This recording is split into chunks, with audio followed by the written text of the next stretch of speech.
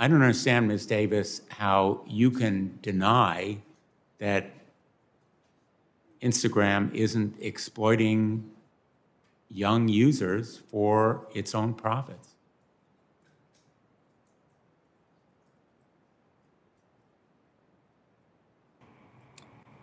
Thank you, Senator, for your question. I'd like to speak specifically to this as an experienced mom of a teenage daughter, as someone who was a teenage girl herself, and as someone who's taught middle school and teenage girls. I've seen firsthand the troubling intersection between the pressure to be perfect, between body image and finding your identity at that age. And I think what's been lost in this report is that, in fact, with this research, we found that more teen girls actually find Instagram helpful. Teen girls who are suffering from these issues find Instagram helpful than not. Now, that doesn't mean that the ones that aren't important to us. In fact, that's why we do this research. Well, if I may interrupt you, Ms. Davis, these are your own reports. These findings are from your own studies and your own experts.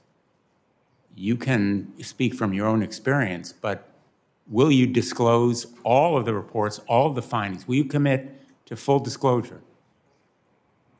Well, I know that Senator, thank you. I know that we have released a number of the reports, and we are looking to find ways to release more of this research. I want to be clear that this research is not a bombshell. It's not causal research. It's in fact just well, I beg to differ with you, Ms. Davis. This research is a bombshell.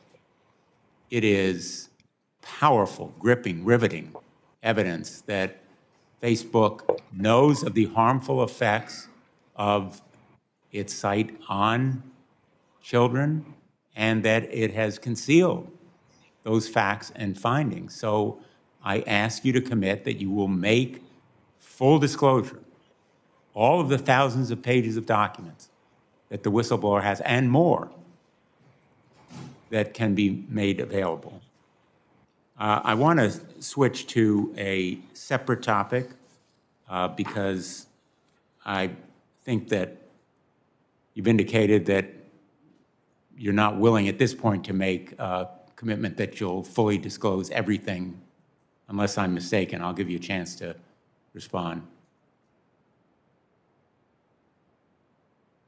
Thank you, Senator. We are looking for ways to release more research. There are privacy considerations that we need to take into place. But I think more importantly, we're actually also looking for ways to give external researchers access to data so that they can do independent research as well.